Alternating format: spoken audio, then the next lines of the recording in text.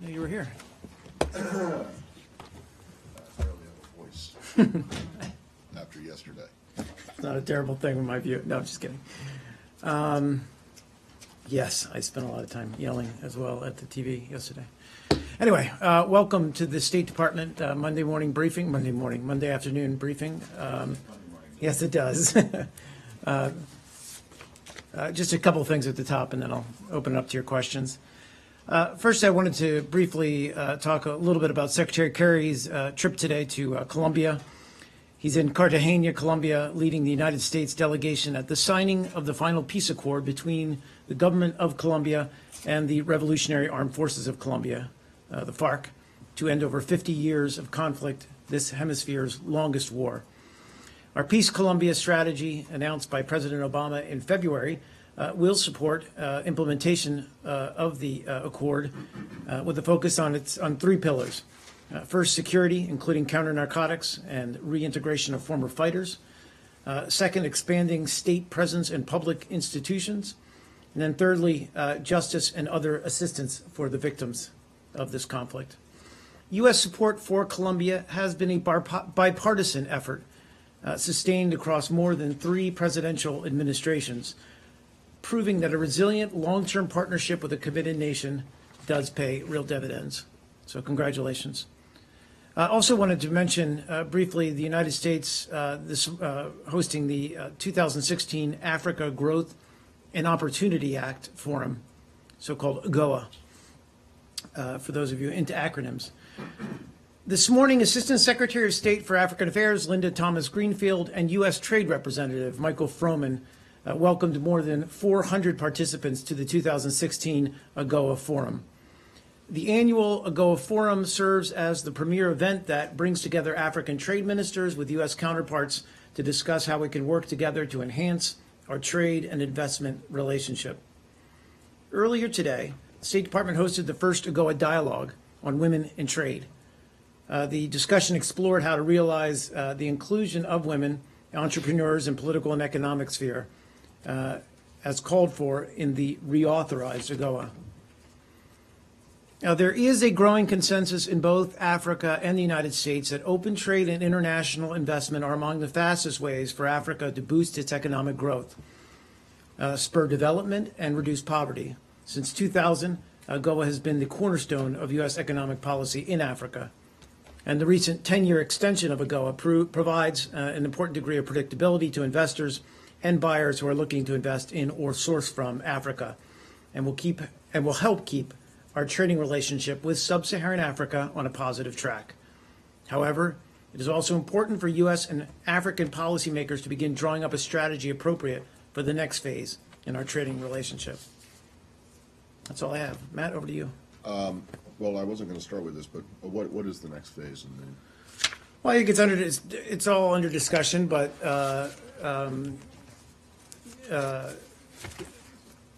I think looking at how to kind of take the trade relationship to the next level. So supporting entrepreneurs, but also strengthening those Right, trading but it's ties. been extended for 10 years then. Well, I know it's a long-term strategy. I understand that, but Okay. On the Secretary, I haven't seen all of his comments that he made today, but I did see some brief ones about the situation in Syria. And I apologize if he said more and I missed it, but what is the status of your consultations with the Russians right now? Is that still happening? Has he spoken with Lavrov? Are these people meeting in Geneva still, or is it just done? I don't want to say it's done, but there's been nothing to report on, I think, since Friday. I'm just checking quickly, but I don't believe he's spoken with Foreign Minister Lavrov.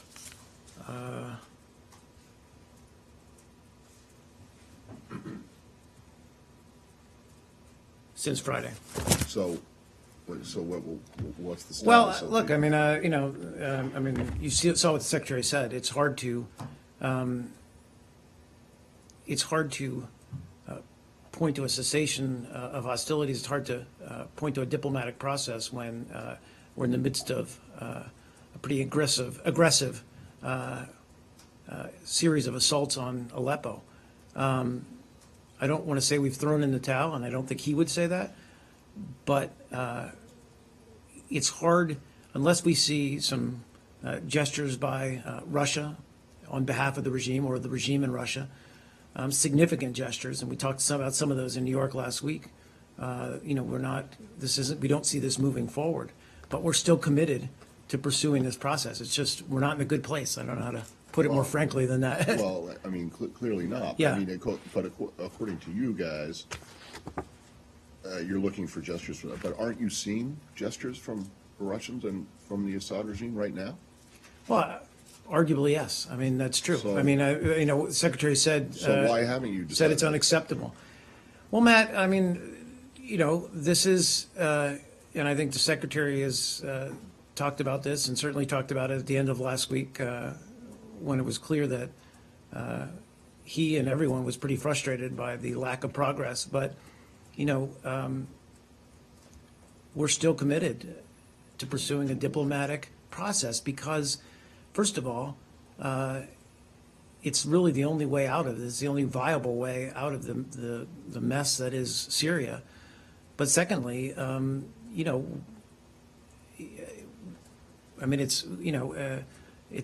he put it as diplomatic. It would be diplomatic malpractice to not pursue this. That it's incumbent on him as the Secretary of State to pursue this to the last possible measure, and we're going to continue to do that. But so you don't think that the last possible measure has been reached now?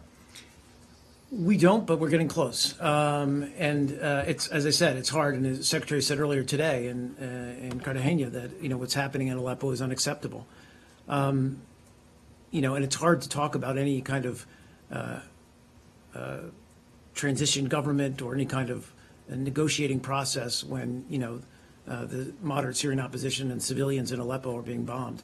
Clearly, the regime and quite possibly Russia believe that there's still a military solution here, and that's difficult to it's difficult to pursue a diplomatic process when you've got that The scenario. Secretary himself Please. said in those comments to the reporters traveling with him that Syria and Russia appear to be pursuing a military solution and to be trying to take Aleppo and destroying it in the process. Is the United States willing to do anything to try to stop Syrian and Russian forces from taking Aleppo? I'm not sure what you mean by willing to do anything. They're pursuing a military solution. Are you willing to do anything besides verbally asking them to stop, which doesn't seem to have worked, to stop them? Well, look, we're committed to continuing to engage with Russia diplomatically, and we're not going to walk away from that avenue. Again, the Secretary said it would be diplomatic malpractice to do so. As dark as it seems, frankly, it's one of the few options that we have. I mean, if you're asking about, the legendary Plan B, I think that we're not there yet. And frankly, we continue to have all of these discussions within the interagency about what other options we do have. And that conversation, that dialogue continues. But we still believe that based on the agreement that we reached in Geneva with Russia, that diplomatic process is still the best option we have. But you haven't suggested any willingness to do anything besides focus on a diplomatic option that clearly failed at least last week in its latest iteration, not to mention all the previous ones, failed most recently. So I'm just asking, is there anything else that you're willing to do beyond talking and pursuing a diplomatic option? Well, again, I mean, we can all extrapolate on what the other options are out there, but, where we are at with our Syria policy right now is a diplomatic process and pursuing through the ISSG and through direct dialogue with Russia a way forward that tries to bring some credibility back to the process. You can't have that, obviously, today with the firefighting or the assaults on Aleppo. But what the Secretary talked the last week about in New York, which is, frankly, an extraordinary gesture on the part of Russia and Russia influencing the regime to, for example, ground these aircraft, in some ways to jumpstart what would be a credible way forward for a cessation of hostilities. Now, I'm not deluded. We're not there. We're far from there. And it's hard to keep that in perspective as we are presented with the facts on the ground today. But that is the option that we continue to pursue. One more for me, Yeah, if sure. I may. The Secretary also said on Friday that he had a brief, well, he didn't say it was brief, but he said he had talked to Foreign Minister Lavrov and that they had made a little progress. Foreign Minister Lavrov was asked on Friday afternoon what that progress was. And he didn't say there was no progress, but he said nothing to suggest that there was any progress. So what was the progress that you made on Friday morning, when they spoke briefly, and why haven't you had any conversation since then? Well, I mean, I think we're looking to see, I'm not sure specifically what he was alluding to by the progress. We talked about some of the, as I said, some of the measures we wanted to see Russia and the regime take, again, to restore credibility to this process. I also think that,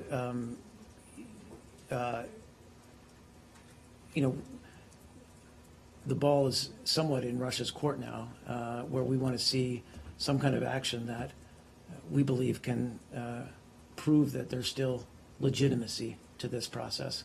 And I think that's what one of the reasons why we haven't had continued conversations, because we haven't seen that yet. But the fact that today Mr. Lavrov said that he does not consider the process dead, you don't consider it dead, doesn't that suggest that we might have a meeting sometime soon, maybe today, maybe tomorrow? Again, and I also, I have to say that, the consensus within the ISSG last Thursday was that, while it was, grim reality on the ground, that everyone still around that room believed that the best way forward was this Geneva Agreement. But clearly, it faces real challenges when we continue to see the kind of behavior by the regime. And again, I think it goes back to this: how do we restore some kind of credibility to the process? And we've talked about those. We continue to talk about those with Russia. If Russia wants to come back to us with serious proposals, of course, we'll listen to and consider those. Now, from your point of view, and your allies, of course, Yeah. there are a number of elements that need to be put in place before we get this process going. Now, on the other side, they're saying all you have to do is really basically separate the terrorists from the moderate opposition. Why is that so difficult? Why is that so undoable?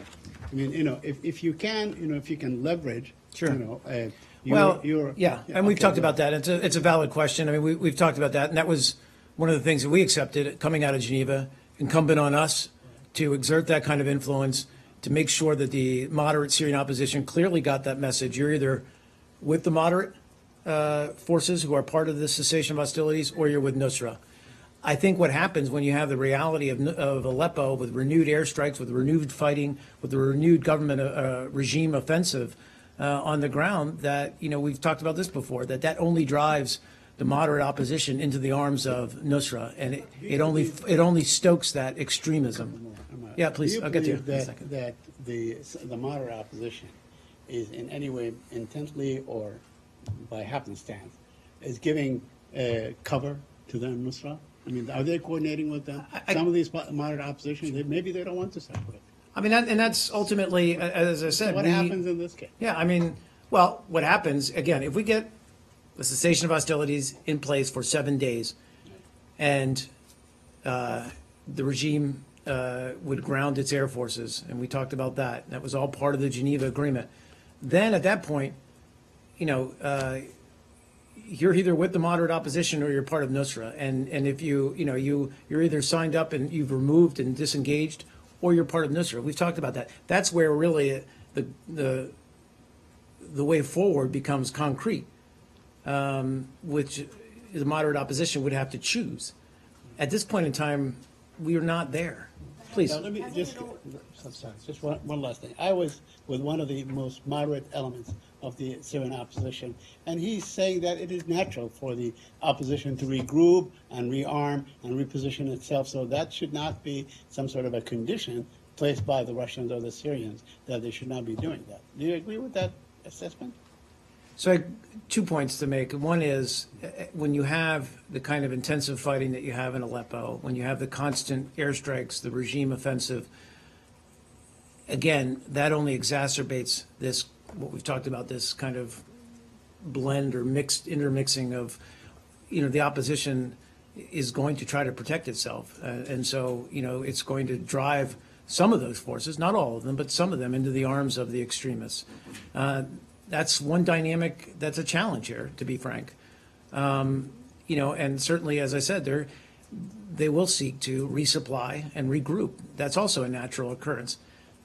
That doesn't mean that, again, if we get a ceasefire or a cessation of hostilities in place, that requires both sides, the regime and the moderate opposition, to not attack each other. Please. Before the intense strikes that you were talking about when Russia and the U.S. brokered the ceasefire deal, the second largest rebel group, which is Ahrar al-Sham, came out and very directly said that they're not going to comply with the ceasefire, nor are they going to separate themselves from al-Nusra. That was before that. So other than calling on the rebels to separate themselves from terrorists, which hasn't worked apparently, what has the U.S. done to make that happen? Well, again, and I'm not going to get into all the details of our diplomatic engagement with various groups within the moderate Syrian opposition, but we do, trust me, remain very engaged with them. And part of that was previewing with them and explaining to them aspects of and responsibilities on them within the Geneva Agreement. And that was an outreach that we engaged in really slightly before we reached agreement, but then, of course, in the days and week or so that followed that. And we've always, sorry, just to finish, we've always owned that. I mean, we've always said it's incumbent on us, just as it's incumbent on Russia, to exert influence on the regime, also to abide by the cessation of hostilities. It's just very difficult to even get to that point where you've got a 7-day, we couldn't even get there. We couldn't get 7 days of reduced violence.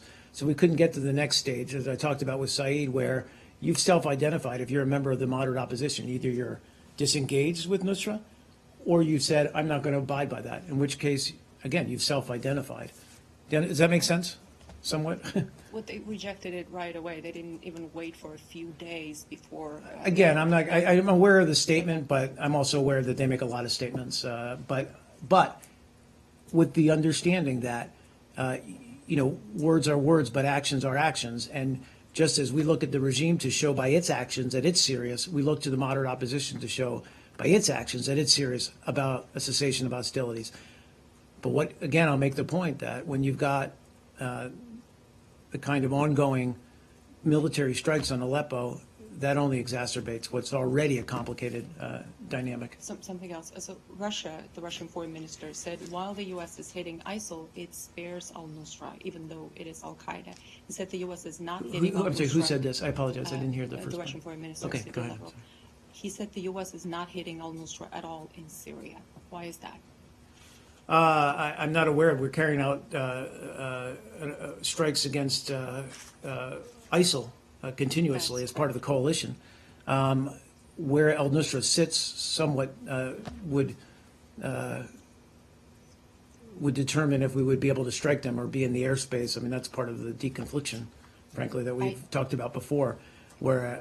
And again, to refer back to Geneva, if we can get to a point where we've grounded the Syrian regime, whether we have 7 days of reduced violence, then we can set up this joint implementation center.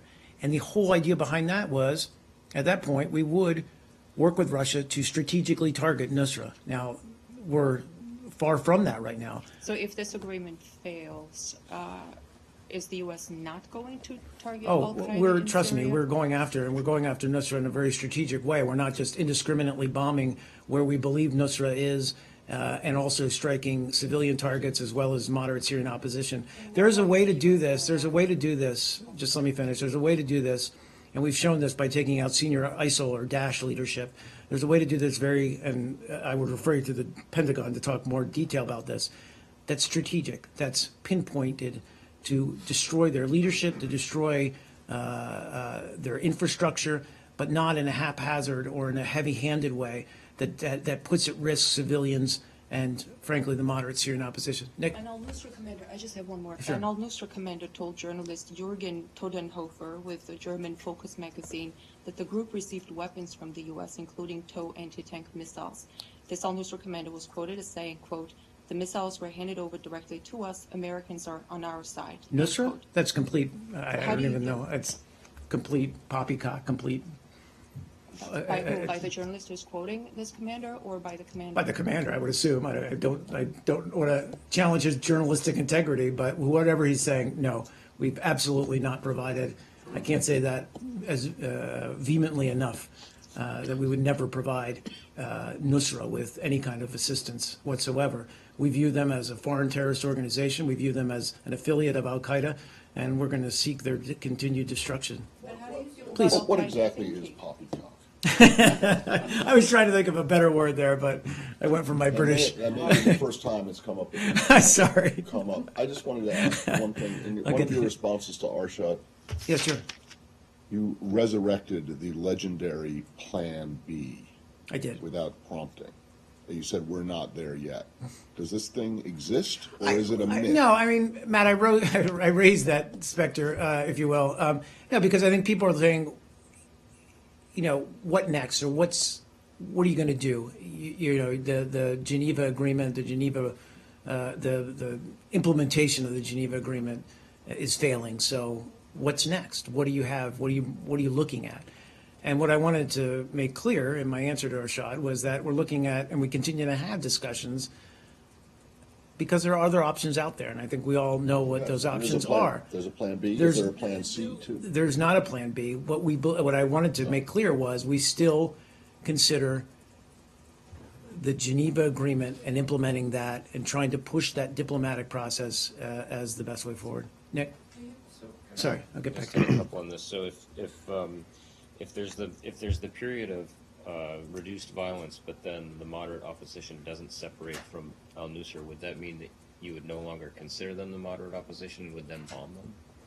I mean, we've talked about this before. I mean, the cessation of hostilities, it's incumbent on all the parties to themselves to adhere to it. And so after a certain period, if an opposition group refused to, again, disaffiliate or disconnect itself with al-Nusra, and we're going after al-Nusra, Then they would ipso facto or whatever. Okay, so I'm then, using Latin now, probably wrongly, incorrectly. But you understand my point, is at a certain point,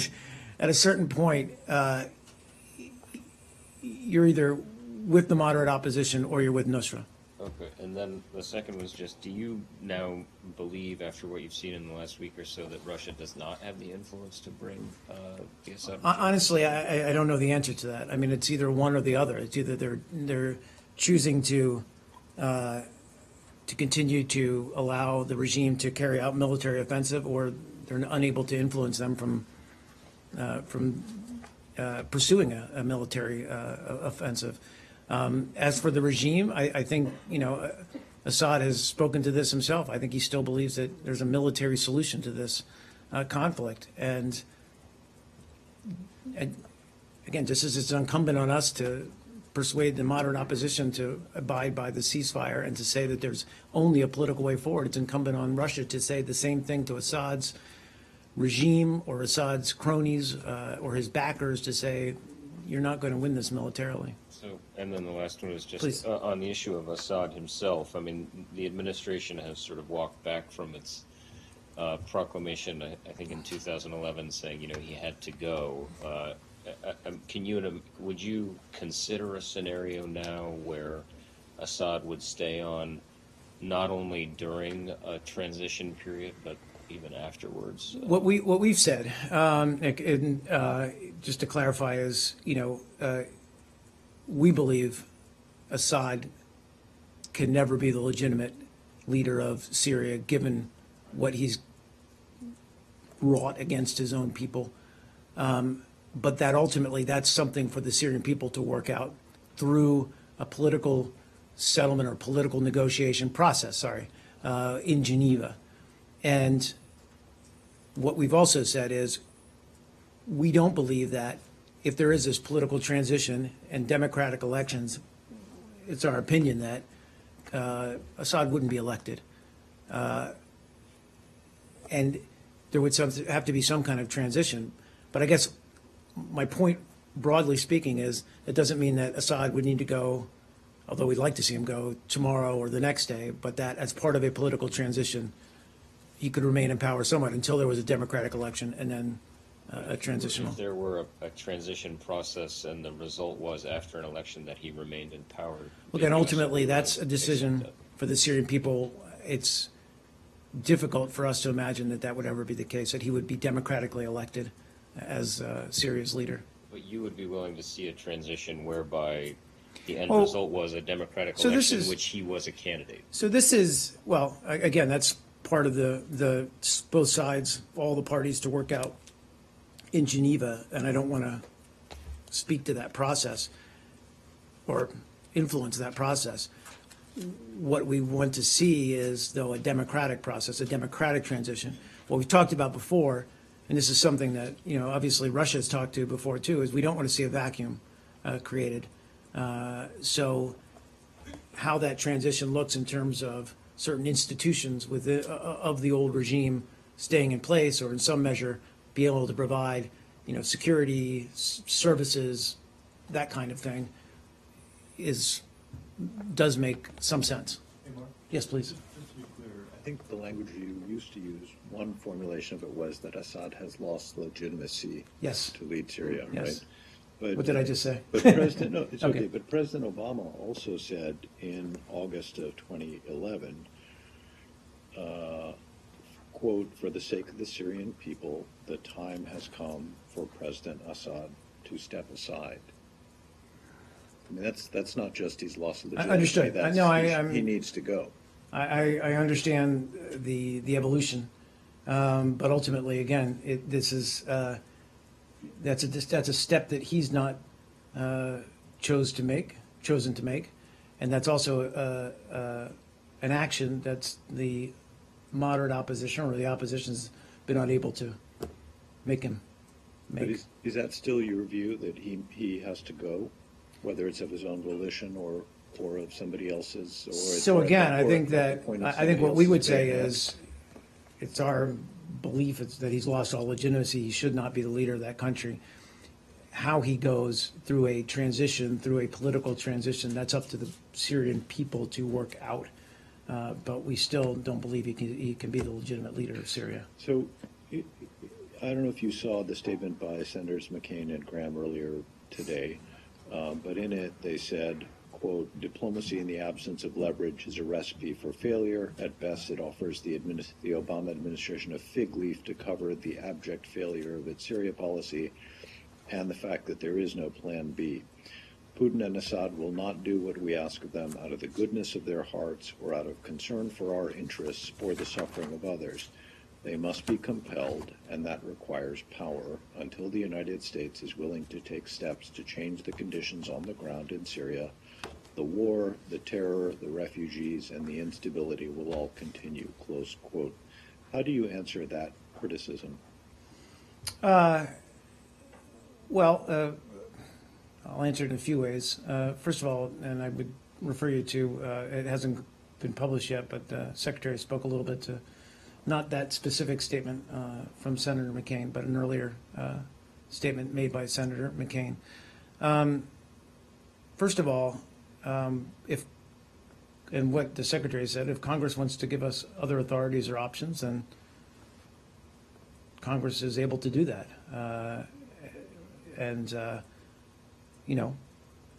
They do have a certain leverage themselves in this process. But I think more broadly speaking about why or how do we do this without any leverage, it is, first off, it behooves any country looking at the humanitarian catastrophe that exists today in Syria to do something to stop it, to end the fighting. and allow people to live in peace. But even if you don't have those kinds of motives in your foreign policy, there is a leverage in the fact that there will be no military solution to the fighting in Syria. And if we walk away from a diplomatic process, and the Secretary's alluded to this before in his comments, this could go from very bad to much worse. And Russia is in a position now where they're supporting the regime, and that could expose them to a greater involvement and more of a burden sharing in order to prop up that regime if the fighting became worse. So, I mean, I'm sorry, just to finish. So, I mean, if you're just looking at broad strategy with regard to Syria, there's a logic that would compel Russia, I think, to pursue and enforce a diplomatic solution. And what if the Russians and the Iranians and Hezbollah are all willing to invest more in Syria, certainly than the United States has thus far? What if they are just going to pursue a military solution? So if they continue the bombardment of Aleppo, they can then retake Aleppo, as the Secretary said. That's what they're trying to do. It's the largest, or it was the largest city in the country. What is to stop the Syrian military with its external support from prosecuting and achieving a military solution and retaking big chunks, if not most or all of the country eventually? Well, if look, you don't do you know, something other than pursue a diplomatic solution. Well, look, I'm not a military expert. I'm a diplomat, and so I think Secretary Kerry is playing the hand he's been dealt, and that is to pursue a diplomatic process to bring about a peaceful end to the conflict and a peaceful transition to democracy in Syria. I think that those who may be deluded into thinking there's a military solution also have to realize, and we've alluded to this before, that there are those, and not the United States, but there are those who back various groups and opposition groups within Syria who also may seek to arm them. And again, what you have as a result is just an escalation in what is already horrific fighting. As I said, things could go from bad to much worse. Mark, just, I'll get to that. you're aware that, the portion of Aleppo that is under opposition control is actually the smaller portion of Aleppo. It is the larger segment of Aleppo that is under regime control, or actually, as far as normal is concerned in that case, or can be But they've been, considered. Life I- goes on and so on. So it's not all of Aleppo that I is agree. being bombarded, right? Yeah, I'm sorry. Do you rule out the possibility that U.S. allies are giving weapons to al-Nusra? I'm not going to, again, I think I'll leave it where I left it with Arshad, which is that, there are countries, and we've spoken about this before, who will also seek to support and back some of the opposition and may provide them with assistance. I mean, that's, again, that's not, I'm not speaking on behalf of I'm not saying the U.S. is going to do this, but that's just looking at the scenario that exists in Syria. If the regime does pursue a military strategy, and if the ISSG falls apart, then that could happen. That's a possible scenario. That's bad.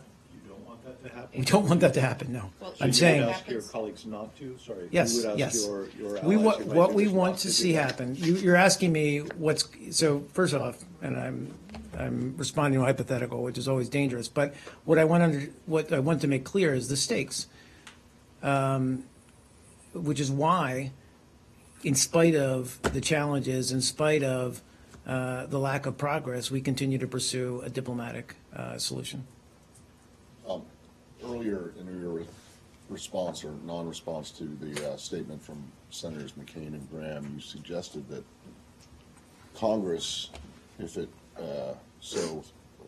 deemed appropriate, could give you additional authorities and to act. I mean, are you saying that the administration is constrained right now from doing more in Syria because Congress won't act? Because there was only one time that I remember specifically related to Syria that the administration was going to go to Congress, and that was when the red line was crossed, and then the decision was made not to. And so I'm just curious, what exactly is it, if anything, that you would like Congress to give you? I'm simply saying that, if Congress has criticism of our Syria policy, Is that a fault? not at all. Oh. But they can, But I mean, you said, so you're not suggesting that a lack of action by Congress No, I mean, they is can- responsible for where we are now? Not Is at that all. what you're saying? No. But if Congress has, You'd finish the sentence. I mean, Yeah. if Congress has criticism of your policy on Syria, they can. I mean, they're Congress. They can, again, push for a change in policy. That's what they're. I think. Yeah. doing that. I mean, that statement would seem to be. But it's a statement. I mean, there's other ways to do that. My point is that we, within the interagency, and I'll go back to what I said earlier, have these discussions all the time about different options. It's part of what that process is. But we are where we are, and we remain where we are. Please. Can we change subject? I'd love to. Right, DPRK. Sure. Do you have anything on the 4 Chinese individuals and 1 Chinese companies that was designated regarding facilitating the money laundering for on Sure. behalf of Korean A company? little bit. This was obviously today, you're talking about today, the U.S. Department of Treasury added 4 Chinese nationals and 1 Chinese entity to their specially designated nationals list for evading U.S. and UN sanctions with regard to or imposed on North Korea. And I think it was the Department of Justice that actually unveiled or unsealed the criminal complaint. So I would have to refer you for any detailed questions to the Department of Justice. What I can say is, it was necessary to take these actions to maintain the integrity of the sanctions that were imposed by the United Nations and by the United States. And the United States and the international community will not stand idly by while North Korea continues to flout its international obligations as outlined in numerous UN Security Council resolutions. So I don't know if you need anything more. One of the individual, she's a chairwoman of the company, Hongxiang. She was also detained last month, and her company was also investigated by the Chinese authority. Do you welcome such a Chinese investigation on this matter? And then could you tell us if there's any information or intelligence sharing between Washington and Beijing regarding this case? Well, we regularly consult with the Chinese government on a wide range of issues, including these kinds of activities.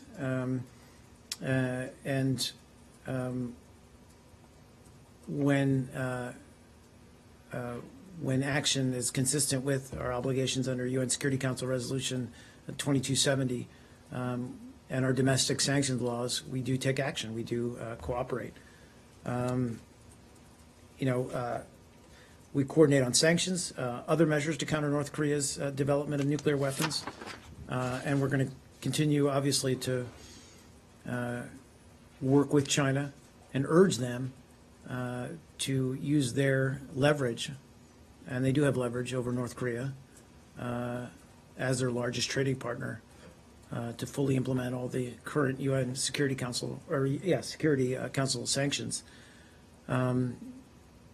All of this, obviously, the broader aim here is to convince Kim Jong-un that really his only viable way forward is to pursue a path of denuclearization. So, this shows that we can work cooperatively with China. Well, we both see it as in our interest to apply greater pressure on North Korea. Do you work on such Chinese investigation on Dalian Hongxiang, the company, the Chinese company, DHIH? So I don't have all the details in front of me, Nagi. I'd probably refer you to the Department of Justice to talk about specific actions against that company. We stay in Asia? Sure. This happened last week, but amid all the maelstrom around UNGA in New York, where we were, I don't think it's been asked about or responded. That's Vietnam on Thursday, I believe, sentenced these 2 bloggers to prison. Do you have anything on that? Check.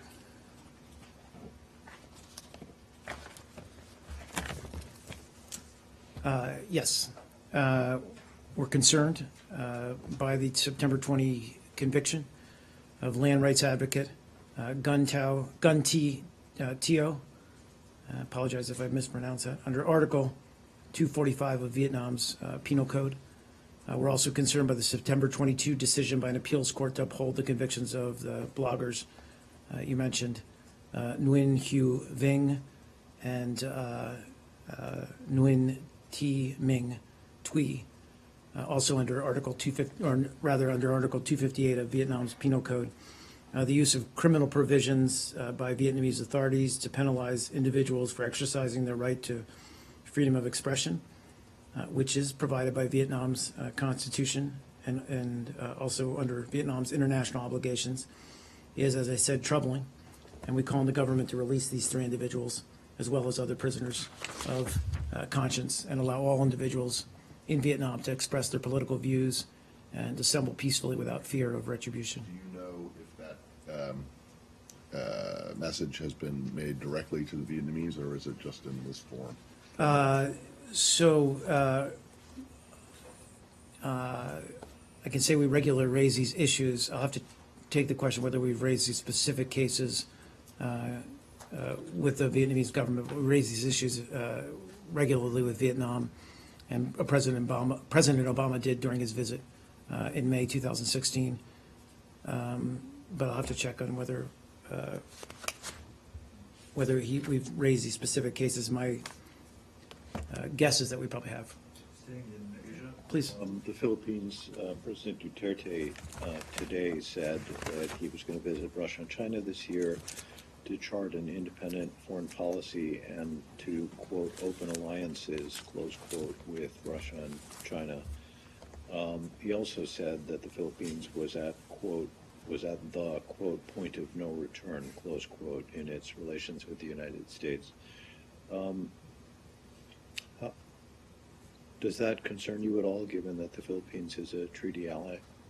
Well, look, so a couple of thoughts here. One is we've also obviously seen the reports regarding President Duterte's statements.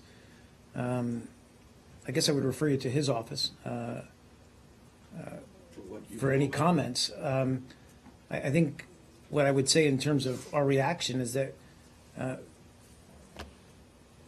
we continue to work closely with and focus on our relationship with the Philippines in the many areas of mutual interests, including counterterrorism and including working with development, economic development.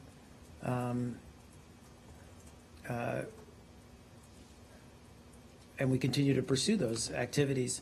We've not been officially contacted by Philippine authorities regarding any of the things that President Duterte has said. With regard to them pursuing alliances or partnerships with China and Russia,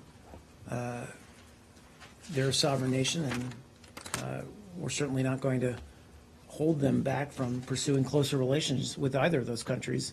It's not a zero-sum game. We believe that we can remain a close friend and partner with the Philippines. It's one of our most enduring bilateral relationships within the Asia-Pacific region. And it's been a cornerstone of stability for 70 years. And again, we're going to keep up that cooperation until we hear otherwise. Two things on Please. this. One is our story says that he ruled out the Philippines participating in a maritime conflict if it was initiated by the United States, despite the 1951 treaty.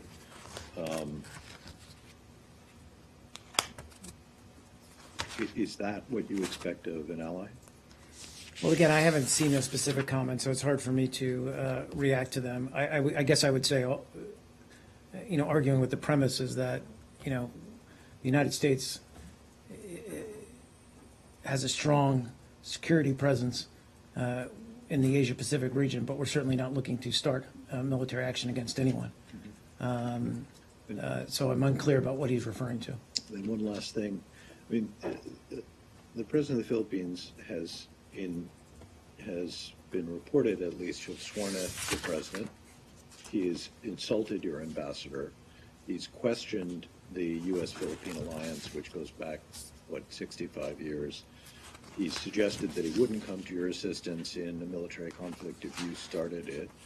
Is there nothing that he can say that will deflect you from your insistence that you're going to keep on doing business as usual with the Philippines?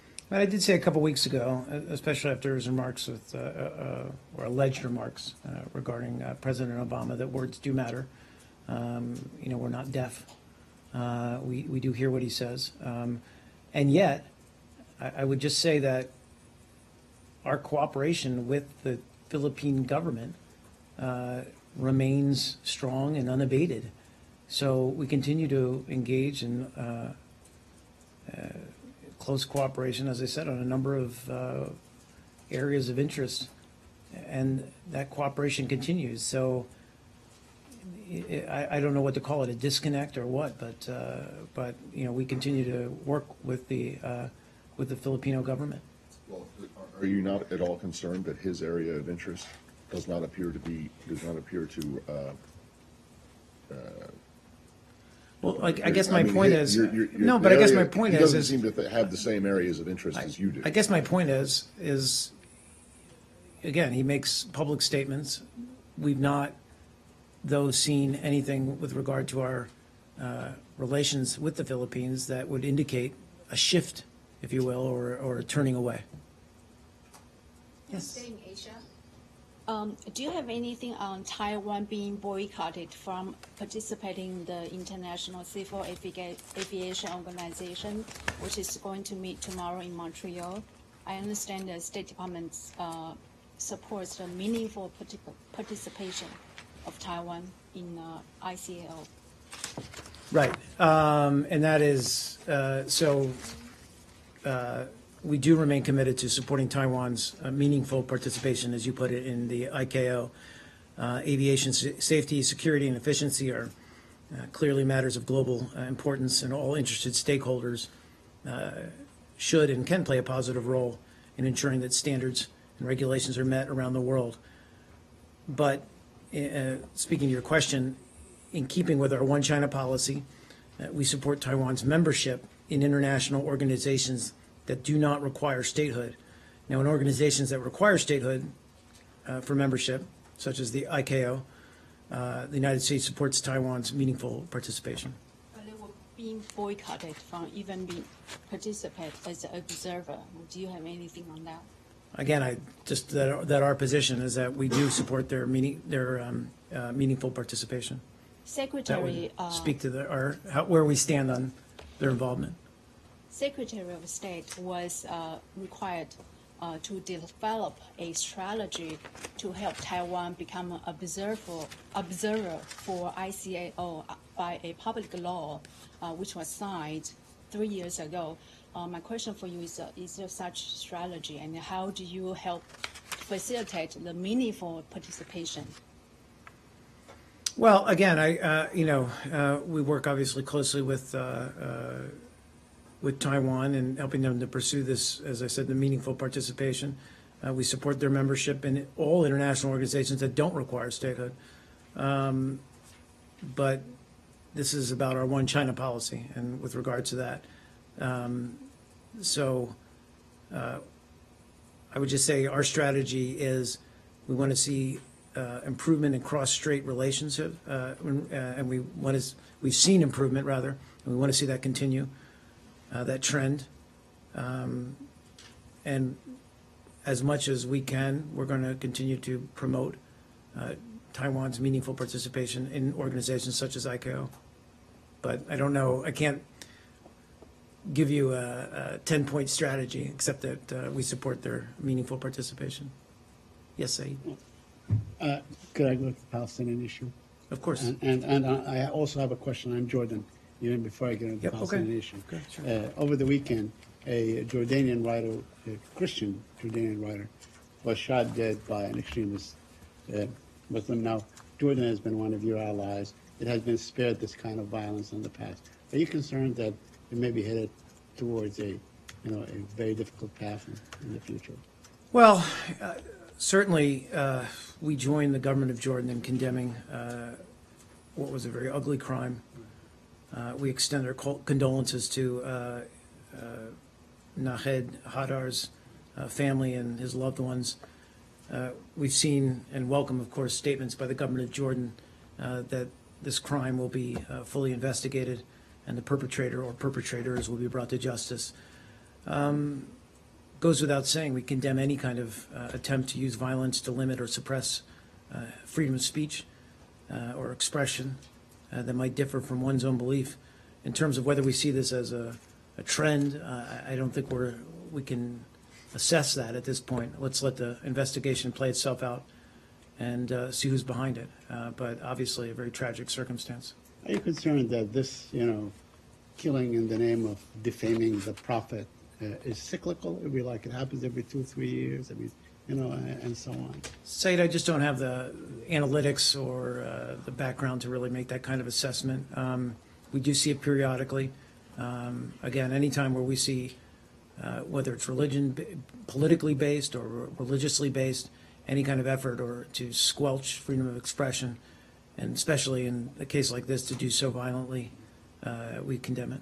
Do you hold your allies, whether in Saudi Arabia or in the Gulf state or in Jordan, and the Islamic world and so on, do you hold them,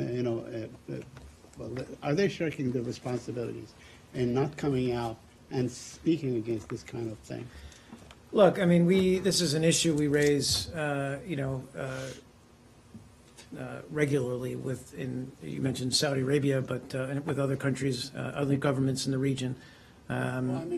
We recognize, no, of course, I understand. But I'm just saying that, while we certainly have and pursue strategic interests with, for example, members of the GCC, but other countries and governments in the region, that doesn't mean we don't raise these kinds of issues, human rights issues, freedom of expression, and push for greater democratic reforms. T-Jenner. Oh, I'm sorry. I'll go back. Okay. No, go ahead. I wanted to ask on the Palestinian issue after you. Doesn't matter. I didn't realize I cut you off there. Go ahead, T-Jenner. We'll get to you, and I'll get back to Saeed. The two subjects. First is the State Department considering putting more resources about the release of Clinton emails before the election date? So with regard to that, and we've spoken about this before, we've already invested, trust me, considerable resources in trying to move through all the FOIA and deal with and respond to all the FOIA requests that we have regarding Secretary Clinton's emails. And as you know well, that we were able to go through the 55,000 that she presented to us. We've also said that our resources are rather stretched. We continue to work through these emails, those that we've received now from the FBI. We're going to be as responsive as we can, as quickly as we can, but there is a process we need to conduct in order to fully vet these emails through the interagency to make sure if there need to be any redactions or upgrades. So that's what's driving our timeline. I was asking because there were reports that out of these 5,600, some of them are duplicates, and the department has said that you can do, say, 1,000 emails by election day. So it seems there are reports that you are putting some resources from other, diverting them into it to release more? Well, this is something, again, that, we've been working quite hard at this, getting through, and I said we were able to get through the 55,000, post them all publicly. Obviously, some were redacted, some were upgraded classification. But we're working as diligently as we can. I think you're referring to that we came out on Friday and said that we were able to at least conduct an initial review of these FBI. Yeah. And out of the, I think 14.9 thousand, is that right? Yes. Documents, we've been able to establish less than half. Some 5,600 were work-related, and we're now processing them through the FOIA process. But that doesn't mean we can just simply post them or share them through the FOIA process tomorrow or the next day.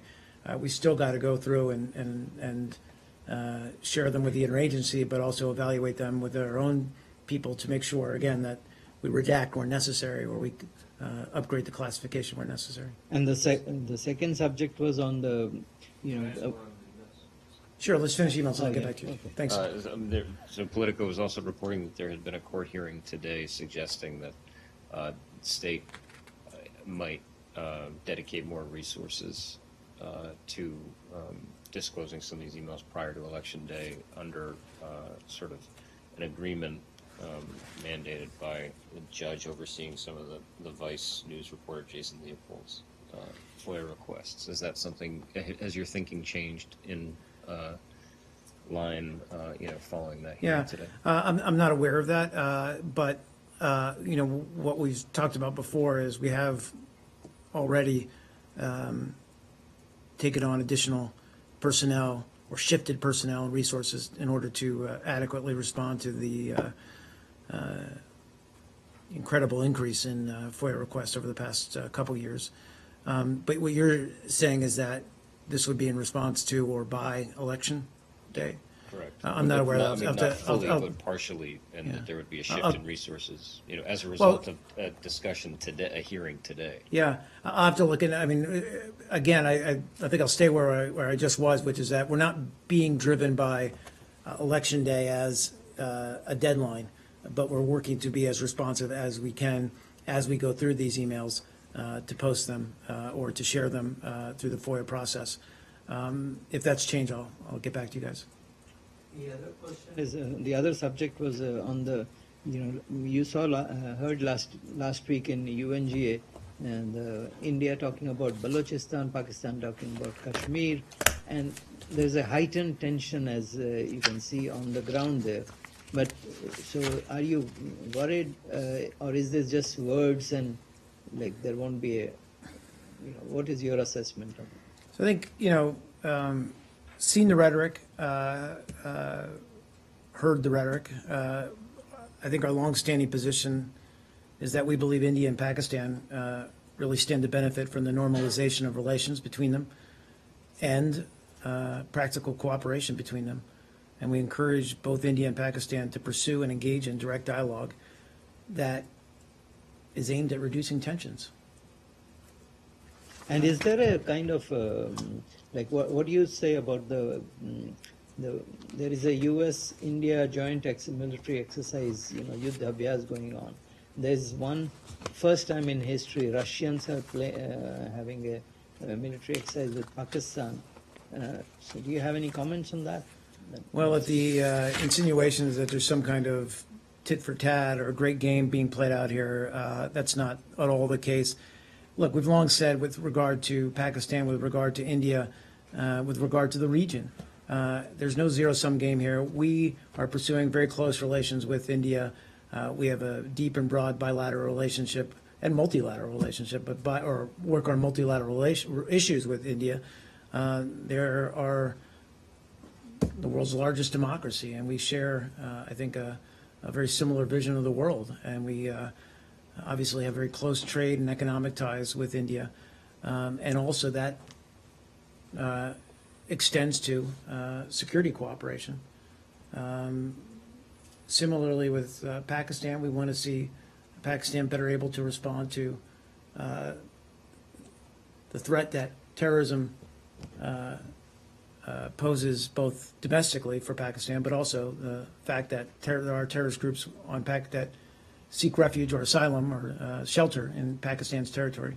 That And just a quick last one on it. That there is a petition being signed by Indian Americans here to the White House asking to declare Pakistan a sponsor of state terrorism kind of thing. So do you have any comment on that? Well, look,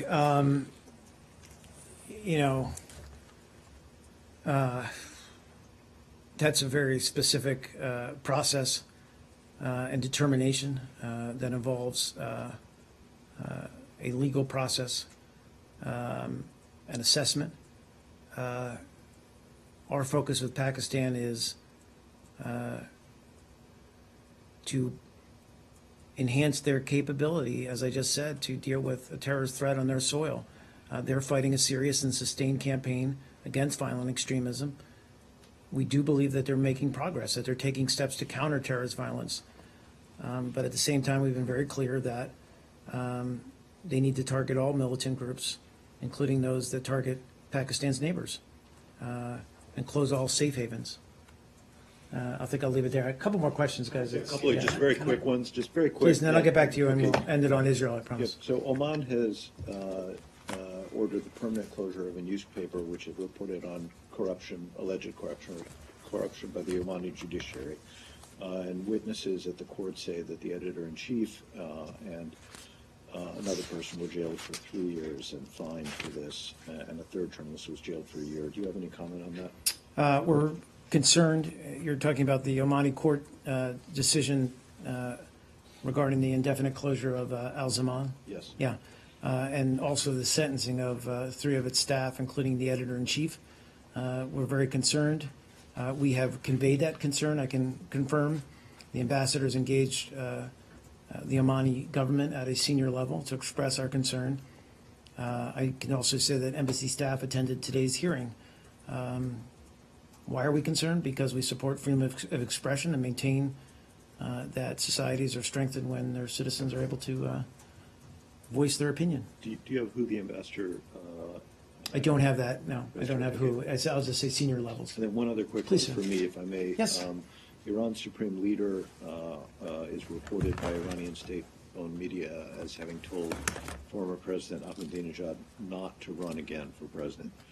From your point of view, is this a good thing because you guys did not have the best of relations with Ahmadinejad, or is this a bad thing because the supreme leader shouldn't be telling people who can and can't run?